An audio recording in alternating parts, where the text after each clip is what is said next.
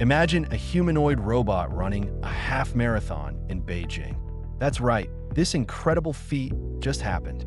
In a groundbreaking event, 20 robots joined thousands of human runners to tackle a 21-kilometer course. It was a historic race, showcasing the potential of robotics in sports and beyond. As the race unfolded, some robots stumbled, and a few even powered down mid-run. But one robot, named Tiangong Ultra, crossed the finish line in an impressive 2 hours and 40 minutes. While not flawless, this performance signals a promising future for humanoid robots. The event took place in a town, a high-tech hub that's pushing the boundaries of innovation.